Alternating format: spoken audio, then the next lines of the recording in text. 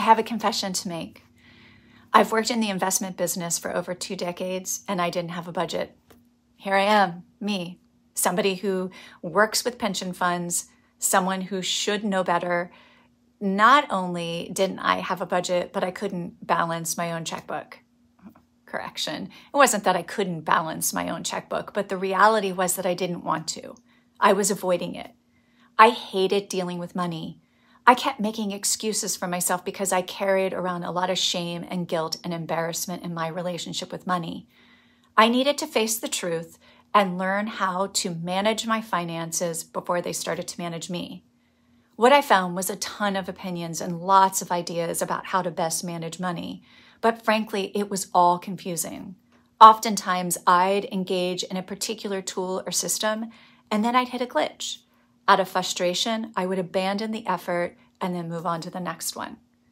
What I discovered was that the issue was not with the tools or the systems. I kept trying, but I wasn't getting to the heart of my negative money programming. My negative money programming came from men being in control of money and, frankly, a lot of dishonesty around money.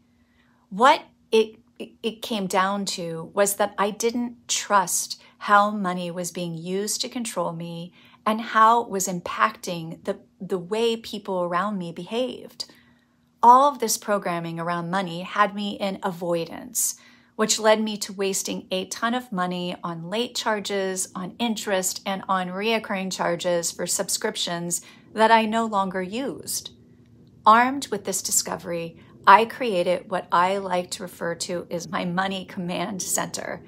My Money Command Center integrates a tailored budget, strategies and tools that help guide me towards savings and freedom from debt.